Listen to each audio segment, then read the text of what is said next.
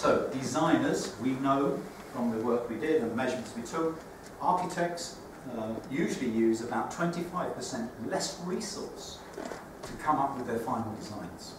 Now they don't like to say what they save in money, because they're worried someone's going to say we better reduce your fee. So the argument is you save that amount of money, use less resource, but you put it back into the system to come up with a better design. I like that as a quote. The contractor, cost names I've already specified. On one of the test jobs we did, talking about case studies earlier, there is one at Enfield Town Centre, which you should look at, where the contractor actually doubled his margin. He took it from 2% to 4%. The client, at the same time, saved £3 million on a £13 million contract. And these figures and the case studies, this keeps repeating itself. I hesitate slightly about saying reduce the cost. What it actually did was stop the client paying more than he should. Slightly different approach. It's not a saving, it's stopping spending it before you get that. Okay? And this is where we are at the moment. Documents are out there, the government understands, he's seen the results, and they really want to drive this in place by 2016. So, what are we trying to do here? A need to reduce risk and costly errors, a need to reduce waste, reduce escalated project costs, deliver time to deadlines, manage the asset life cycle to reduce cost and carbon. And these two are the things focused on, cost and carbon.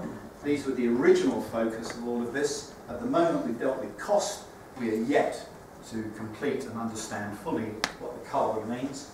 We're trying to increase competition, but we're also, and the government now sees this whole thing, if we can upskill ourselves and we can do this better than anybody else in the world, and we are seen to be in that position, but we've yet to realise it, then this is about growth. This is about getting the country, part of it is about helping the country get out of the economic situation, to win projects abroad, to employ people better, pay our wages, etc. So what's in it for me? Do this properly, and the possibilities of long-term employment and better money, promotion, whatever is there. And I'm not just saying that. I'm saying it because I started in this painting stillwork in Harrogate on a freezing cold site in November, and I'm still here now delivering this because I changed. I changed from being a stillwork painter to a structural engineer, into IT, into business management, and now delivering standards and methodologies. We need to change. So, why are standards important? I think the answer to this is obvious in a way, because we've shown it through here.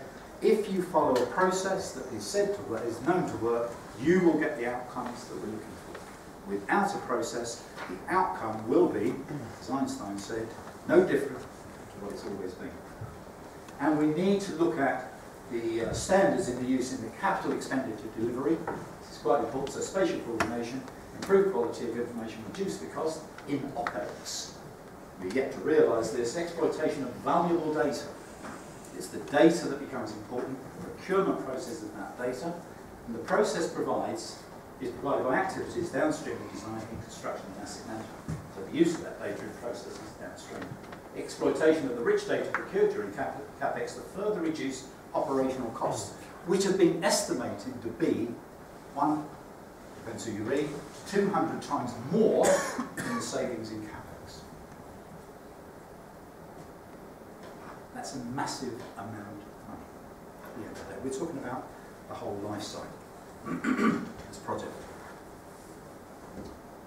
Do I have the right information to be able to maintain this building properly at the lowest cost? More importantly, if I use this process, can I end up with a better product, a better asset that doesn't need all of that money in maintaining it to be consumed? So, just to recap very quickly, PAS 1192 Part 2 extends PS 1192, we're going to have a look at that in a minute, into the management and delivery of all data, not just in drawings. So PS 1192-207 is about how you build models and how you generate drawings, documents and data out of it. The PAS tells you how the whole life cycle is managed. And the important thing to understand is that the process is equally usable for buildings and infrastructure. There's a big argument out there that because it says BIM, this is only about buildings. Got nothing to do with us on the railway, got nothing to do with us on the highways, it's only about buildings. But let's go back to where I started here. The driver that started this whole process was Heathrow Express. It was a railway. It was a tunnel. Terminal 5, what is that? Is that a building or is that a civil contract? Anybody want to guess? Mixture. You could say that. Above ground it's a building, below ground it's civils.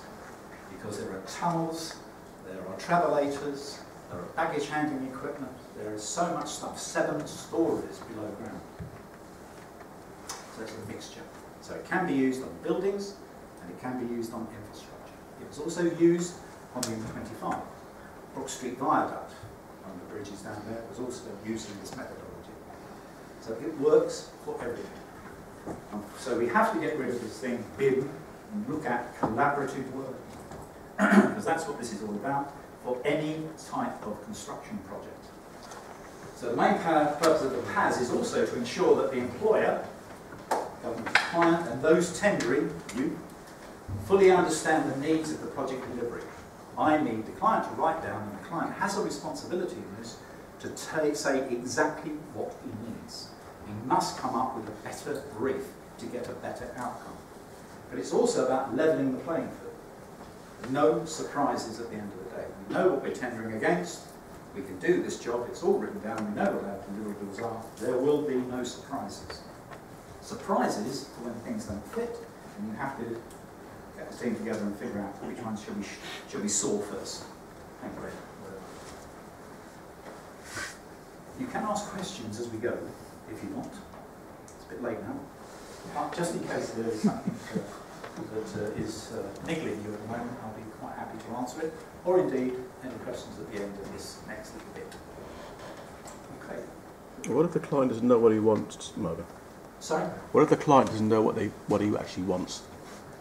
Then you're not going to deliver it to them. Because we have had that situation before. I'm sure you have. Yeah. And this is what must change. The client has a responsibility in ensuring that when he's procuring something, he must define exactly what he needs. Otherwise, how will he get what he needs for his business?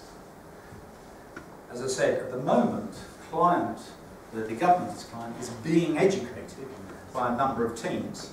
So there are teams in the ministries actually teaching them how to fill out their EIRs, their Employers Information Requirement, to get a much more exacting brief.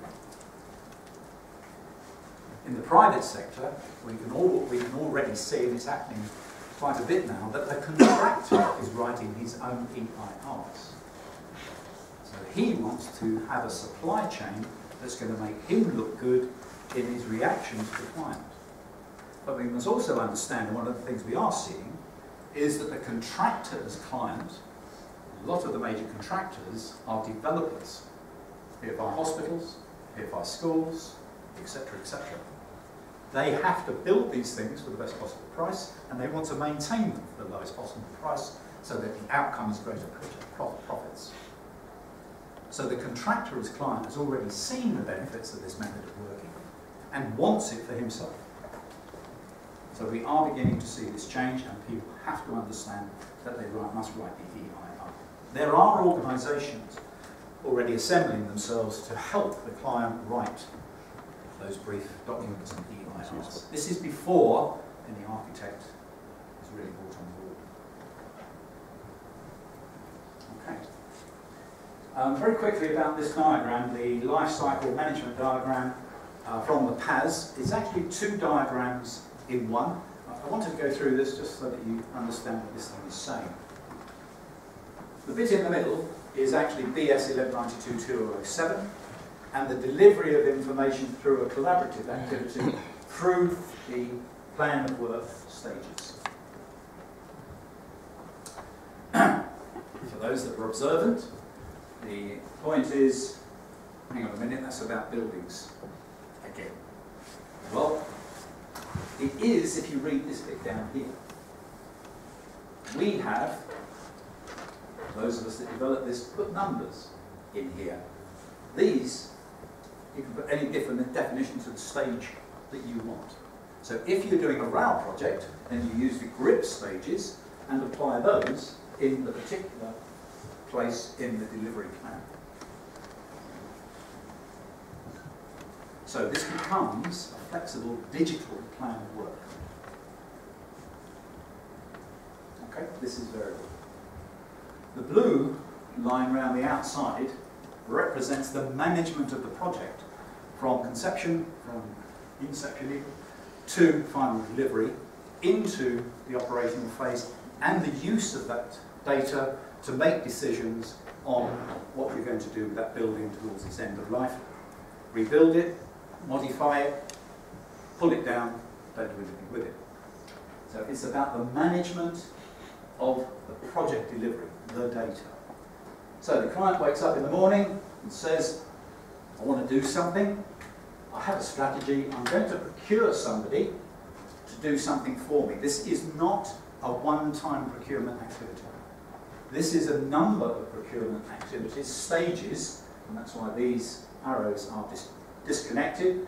I'm just going to employ somebody to do a brief for me.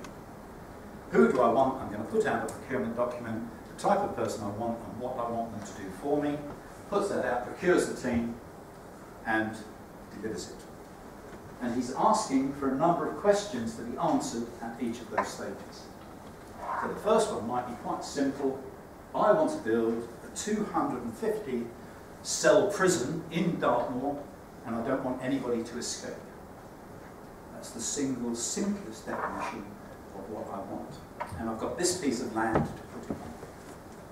And with those bits of information that I've just given you, you can work out how many prison cells can I get on the footprint of land that I've got. And if I can only get 25, then I'm going to need a 10-storey building, and the cost of buildings by height changes with that height. So we start to develop a cost plan based on some very basic information. The floor areas are known, there is a cost per square metre. Or we can do a cost by volume, whatever.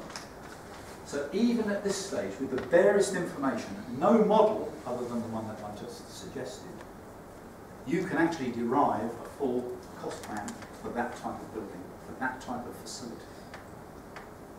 Yeah? Don't need an architect. This is a pure costing exercise. Once he gets through that gate, and by the way, there is an iteration going on here, give me the answer, don't like it, try it again, don't like it, don't like it, oh, that one works. I'm now going to procure another team to move into concept. The architect comes on board, whoever is the one that should be at that stage to help with the delivery. And so it goes on, answering those questions until we get to this stage. These do change slightly, but this is a generic. So at this stage, we more or less have a fixed price, or at least we have a guaranteed maximum price of some sort based on the brief. These prices do change if the brief changes. So I'm okay, I've got the answers I want, this is what I want to do. Now I'm going to procure the team to deliver it. No more questions need to be answered until the point of delivery.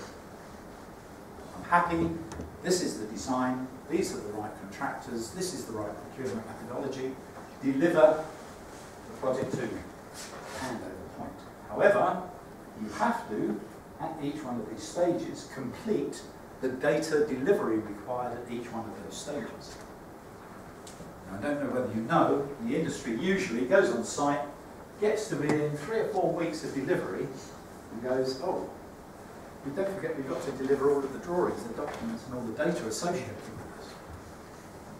And they look round, and everybody's running off the site. It's finished, it's closing down, don't need all these people here. They cannot find the information. We do not manage our information very well. How do I know that? At Heathrow Express, after the tunnels collapsed, and the health and safety inspectorate moved in, they couldn't find 30% of the information. It magically disappeared. Or perhaps it wasn't even there in the first place. It wasn't managed properly. What came out of that experience for BAA was that the Health and Safety Inspectorate said on every one of your major projects, you must manage the delivery of the information, and I want a full audit trail of all of the transactions that went on in the process to deliver that project. So anything happens, I can come in and understand where the roles and responsibilities are. Indeed, what I'm really looking for is the responsibility. So this is the process that manages that whole thing. The common data environment, as it's called, delivering the model itself, is the thing that maintains the archive, the history of how it was delivered. So we now hand over stage 6 into the AIM, in for maintenance, etc. There is a new PAS. It's published this morning. If you haven't got it, all these things are free, by the way. This PAS 1192 Part 3 was published this morning, so you can download that now. And this is talking about how you hand over, how you validate the information that's handed over, and there is, at the moment, a basic methodology for managing that data, because the most important thing in use now is that we maintain the data. We do not let the data decay. Because what happens on major projects is they have the data set, they go out and change something, the door's fallen over, I punched a hole in that wall, I needed some other access. They don't update the drawings. They don't update the models, they don't update the data. That has to be maintained now throughout the whole process. That is also part of the procurement activity. Because you need this information to make decisions in the future, possibly to build another one, or whatever that was, to take the learning from the one you did. This didn't work, that didn't work. So in my brief, I'm going to give you a different brief. Do not do that because it didn't work on this project. I want something different. So this asset information here is becoming more and more important for lots and lots of reasons, which I won't go into at the moment. But certainly in making decisions as to what I now do with that building is one of those important things. Okay. So the suppliers have an exchange process, so they have to log how they're going to exchange information, what information do they need to exchange, and the client wants some information, some answers back to answer the questions for him to make commercial decisions on is this the right building, is it the right cost, is it in the right place. So that is the basis of this. So it's about collaboration and life cycle delivery. You'll notice that BIM is disappearing. What I've just shown you is just another way of articulating what we actually have always done, but in a much more disciplined environment. What we've always done is this blue line and everything above it. So this is the normal stages of delivery, just the same. 6, 7 stages. We have a series of standards and methodologies that we've always had, the blue, the green and the pink documents. This is where you should have done it, but we never really followed. And we deliver over to the client into OpEx. We don't deliver very much. So the push process that we've always had was not what we actually wanted to deliver the information properly. The change has been that the client now has to understand what he wants. And he must procure that by saying who is going to deliver it and at what stage in the process.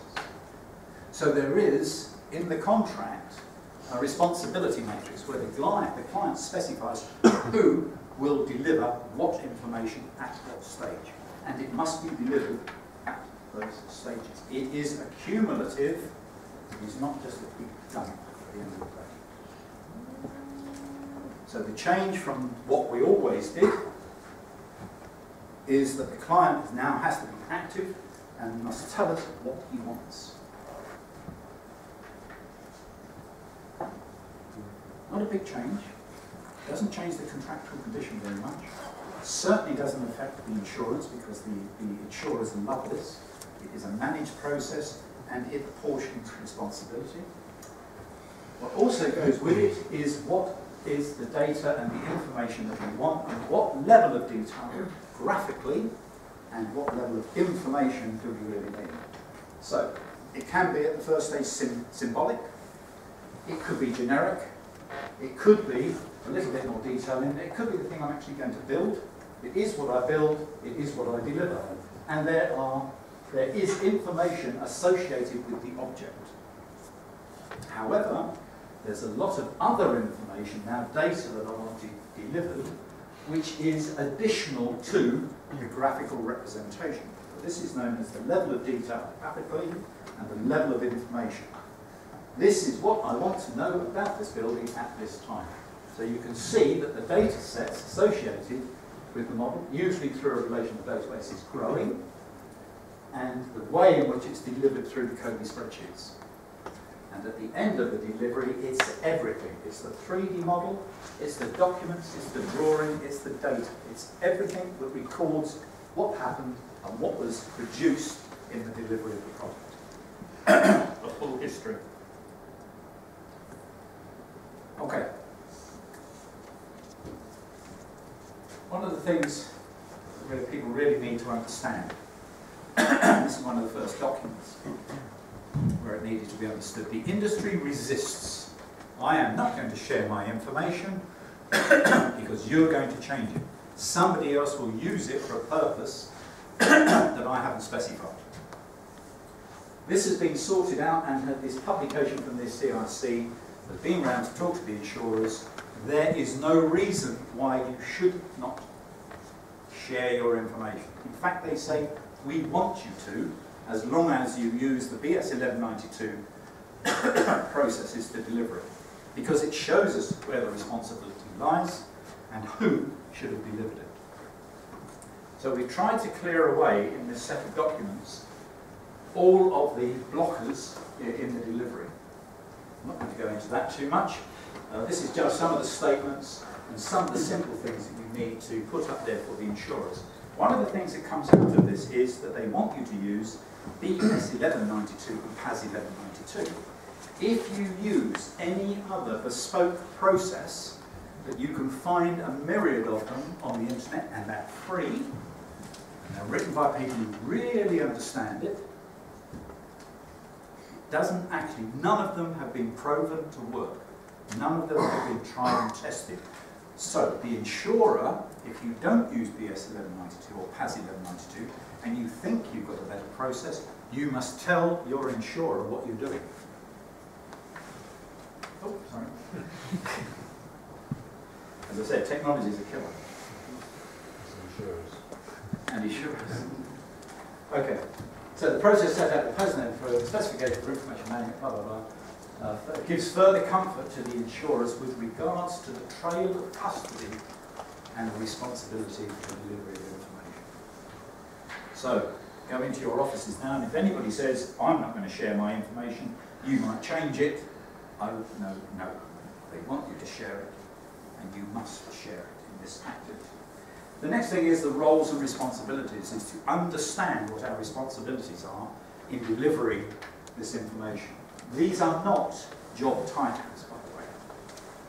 These are roles. So we have the role of the project delivery manager, and we have a role of the project information manager. The project delivery manager is somebody that sets up the project and plan to coordinate the design delivery against the construction pull. So the teams, any given task team, must tell him what they're going to produce, when they're going to produce it, and he sets it against the needs for others who are going to use that data against the delivery of that information, so construction will start on the right day. So the project delivery manager really is about timely delivery. The project information management role is about what am I going to deliver, in this bottom thing, to the client, what is the information, the data I need to deliver, and in what formats must I deliver it. So time and content. Within the project team, or within the task team, there is also an information manager. The information manager makes sure that the team, each of the individual teams, work to the agreed standards, methods and protocols. And also to ensure that all information is checked for CAD, for design technical content, and for data content. Yeah? And he gets the team manager to check it, review it, and sign it off to say that it is suitable for use before you share it with other team members. If that process is not followed, then the information manager has a responsibility to the project information manager to tell him that somebody is not playing the game. Naughty boys, could you please come down here and smack somebody's wrist? Because if the stuff isn't checked off against the agreed processing protocols, error will come into the system, into the data set, and we will be generating even more erroneous information from the erroneous information that's been put in there. So this is a process that must work from top to bottom. BIM, the only time it occurs in this document is the BIM author. We didn't know any other way to describe it. These are people that produce anything. Data, documents, drawings, or models. It is all BIM in that sense. So it's the only time it occurs. We also have the role of the interface management, or interface manager, and that is when you federate your models, and they all have to fit together. If for some reason, let's say the vertical circulation, the lift shaft, the staircase suddenly needs more space in the building, then the interface manager must coordinate with whoever, usually the architect, the volume strategy. I need more space. Somebody else has got to lose some space. You have to go through this interface management activity and say, yes, I can release more space. And this is something that doesn't occur. People just make changes to their models without telling everybody else what they've done. I know of a lift shaft on a certain building which is a different size at each floor. And the lift that had to go in there eventually was smaller than the original design because we had to find one small enough to go up through the free space as this lift shaft went up the building. That is not a joke, but it sounds like one. It actually happens, and I could take you there. In fact, if you get on an aeroplane, you most likely go up and down it at some time or another. Okay, so these are the roles, not titles. So we don't want people rushing out saying, oh, I'm going to be a PIM, I want to get more money. I'm now a project information manager. It's not, it's about their responsibility of carrying out those roles that you're assigned. Not about changing the name of who you are. Some of the things that the project information manager will have to do is to set up and provide the common data environment. We haven't spoken about this yet. Please bear with me. Initiate and agree and implement the project information plan. So what is it we need to do? How are we going to do it? What are the formats we're going to use? And how are we going to check it? So all of these things have to be agreed. The process for incorporating as constructed, tested, validated and commissioned information into the model. There is not one set of models. There are three. There is the design intent information. Yeah. There is the models that are then rebuilt by the specialist designers, the MPEs and the Ps, not the consultant's information, but what we're actually going to build. And then as we build it, we need to record that that is actually what we built and it's in the right place. So we then have at the delivery the construction record model. So there are three models. Why do we need a construction record model and why must it be accurate? Well, if we look at some of the evolving technologies that we want to use, into level 3 if you like, we have such things as immersive technologies. We have the iPad where you can hold it up in front of the building and go, oh look, there it is, and as you move it around, you basically X-ray the walls and the ceiling to see what services there are behind the panels. So when you're in a maintenance activity and you want to know where something is, oh, there it is, let's take that panel down because what I want to get to is behind there. You take the panel down and there is nothing there. You've now got to go and search the building to find out where the control panels, the pumps, whatever are. They're not where they are supposed to be. So unless we build this and record what we built, we won't be able to use it in the asset information maintenance activity, in using some of these technologies that are available to us, even now on our iPads, iPhones, whatever. So there is a forward-thinking activity going on here in delivery. So what is the common data environment? I'm going to miss that out if I may, because I think that is another subject. Just quickly to show you what the common data environment is, it's basically from this diagram. Why did this diagram appear? People can generate information in their own offices with their own systems and methods. But before they share them with other disciplines, architect sharing with a structural engineer, they must go through a review, a check, review and approval process. This is right. It's CAD correct, it's clash detected, its technical content is right, and I am going to allow others to use it against the suitability that I'm going to specify. You may only use this information for spatial coordination. You may only use this information for material scheduling. So the author has control of what his information is used for. Getting over the problem of I don't want to share it with somebody else, they're likely to change it. So you have to build trust, and that's what this is doing. Where does the trust come from? It comes from the archive. The archive is actually a record of every single transaction that occurs in the development and delivery of the project. So if somebody produces a model, puts it into shared, and then says, you know, somebody's changed my model. Who did that? We can go to the archive, and it will give us all the information of who accessed the information, who changed it, if indeed it occurred. So this is really the policeman. It's also something else. This is what the insurers want to see when the building collapses. Because they want to know what all the decisions were that were made that brought this problem about. So there's lots of reasons why this archive, we call it an archive because it's less sensitive than an audit trail. A flight recorder. Sorry? It's the The flight recorder, absolutely correct. So in this sharing activity, which is very iterative, you are reusing people's information, not redrawing it. And once you reach a milestone, you use the signed off information to generate your other information, documents or whatever, and you go through a check process. Perhaps the client is involved in it to say, yes, this is what I want you to build, I'm happy with this, I'm willing to pay for it, and then it is published as a contractual document. So the common data environment is a tool, a digital tool, that manages the delivery of information and maintains the audit trail of how it was produced and how it was checked. Okay, that's all it is. But it becomes a very important part of everything.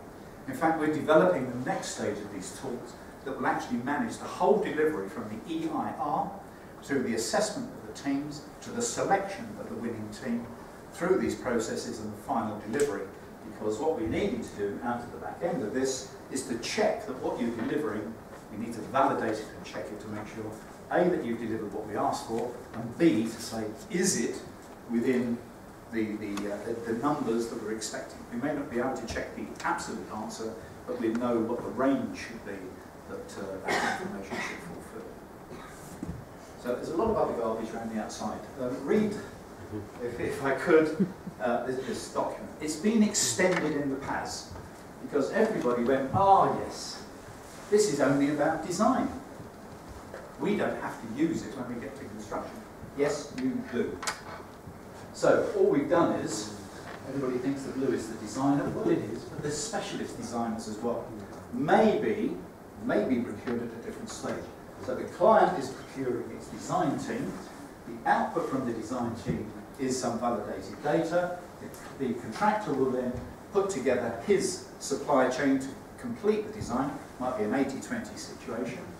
It is working on the same shared information that the design teams have produced. So we are managing the whole process. As I've said, these three models, from design intent to design construction, this is what I'm going to deliver, and we will also be looking out of there the updating of the model as a record of what we've delivered. And the output will be verified and validated information in terms of the drawing, the models, the drawing, the data, etc. And it has to go through an acceptance process by the client into OpEx. So this is a totally managed operation.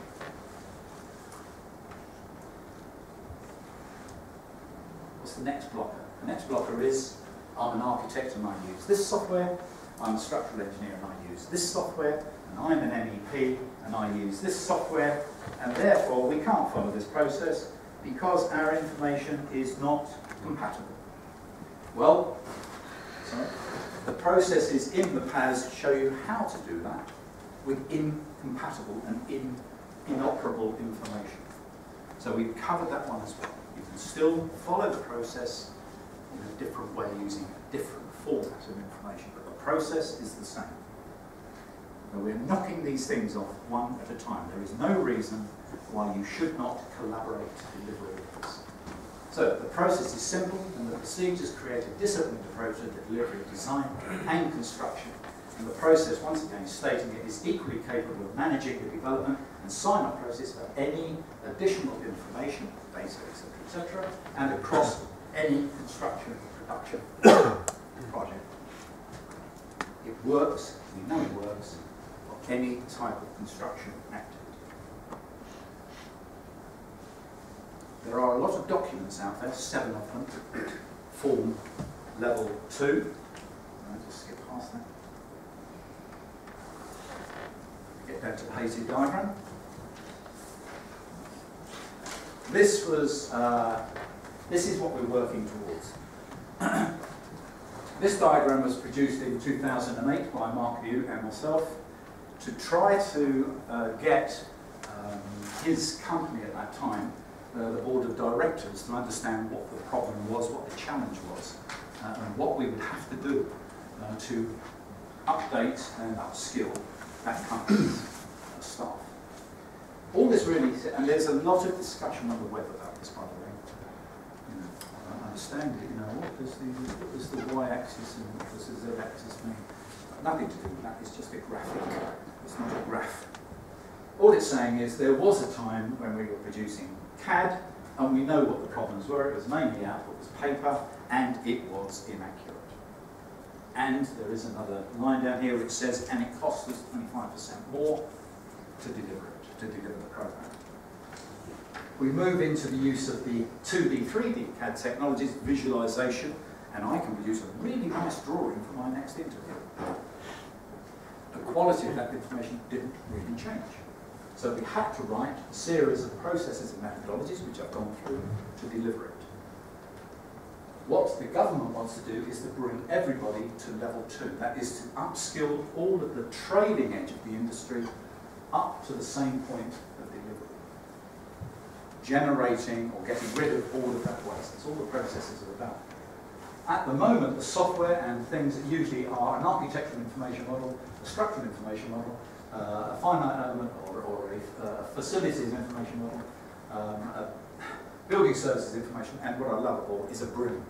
The industry in selling us technology comes up with some wonderful things. Anybody want to any guess on what a BRIM is?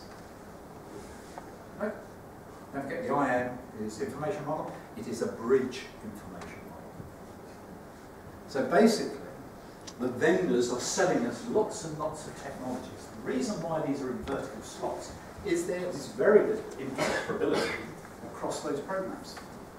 Interoperability is a big thing in moving this to level 2.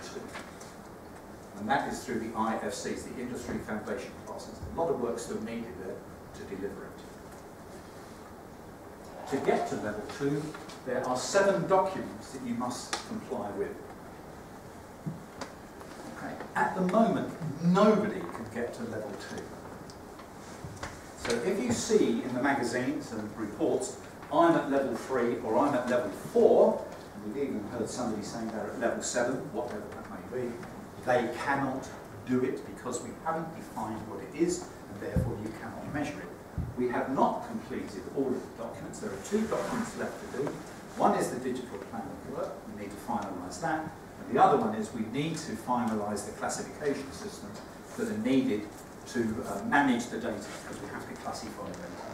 And they won't be published until possibly halfway through next year. So nobody can get to level 2 until 2015. So if you're in a company that is competing with others who are saying, we're at level 3, laugh. Because they are no further ahead than you would be. Because you can only work with the information that we've published to get that. I hope that gives, and certainly in a lot of these presentations, it gives people a lot of comfort. We're all on a journey. There is nobody standing there saying, Look at me, I'm cleverer than you. Nobody is there yet. The next move into level 3, which is being defined at the moment, is all about managing data within a single environment. Not a single model necessarily, but actually through distributed databases that they're all accessible. So they act as a virtual database, so mine information wherever you want to go. For instance, if you have an object in the 3D model that says, I want to know all of this, the architect in particular says, and I want it to look like this, you say, no. You do not have to generate that information to that level, because all I need to do is on my generic object is put a URL or a URL that can go away and look at the manufacturer's website, and it will show a picture of what's actually going to be in place and all of the data you need to pull down into your system. So as we move forward, we won't have to manage all of the data within the project. We will be able to access it through production, through the providers, through the supply chain. The data will be available on their websites, and we will just suck it down if we need it. So all this was trying to demonstrate at the time was, you're about here, and you need to get about there. And it is, unfortunately, I will tell you, this was just sketched up one evening. We thought it was a great idea. We put it out, we gave a presentation, it was seen by a minister, and we said, hang on a minute, if that works, and you can save me 25%, I've got a block off. I can build 4 hospitals, or 5 hospitals for the price of 4. You had to do this. And so this simple diagram actually gave some sort of understanding and knowledge to somebody who didn't really understand what we were talking about being or CAD. And this has gone viral, it is everywhere, and as you said, everybody, what is it? There are so many interpretations of it. So to get to level 2, all of the documentation is being provided free of charge, and it will not be completed until next year. But there is plenty of data and documents there for you to get on board now and start training. Okay, so those 7 documents are the BIM protocol, PAS 1192 2013, PAS 1192-3 2014, published this morning, BS 1192 Part 4, which is COBie, not yet published, it's out of draft, which is why I've left it black, and Government Soft Landings. And as the title of this presentation was BIM and Government Soft Landings, I will finish and coming back to that. What we're looking for and why it's in red, this is now being procured, it's out at tender. We want a tool that manages this whole process, which will look at the EIR, the Employer's Information Requirement, the digital plan of work, and the classification system. And it will manage, there will be a digital tool available on the web that will be put into place on all government projects. What is Government Soft Landings? It was originally Visria Soft Landings. It's been taken on board by the government and modified slightly. What is it about? Well, the clue is, when you deliver my project at the handover from OPEX, from CAPEX into OPEX, you usually walk away and leave me with a building that did not perform in the way that I thought it was going to perform. I get a hard landing. I don't know what to do. I'm going to have to go and procure somebody to come in and help me de-snag my building. Government Soft Landings is saying that this will be employed and there will be a representative, or the employer will put out a representative that looks at what is it I have specified, what have you contracted to deliver, and does it satisfy my brief? And when we hand over in post-occupancy and we test that building, we want all of the design teams and the contractors to still maintain a responsibility to make sure that the building actually performs against the original brief. And if it doesn't, it is the responsibility of the design teams and the contractors to make sure that the building is put right. Once again, why should I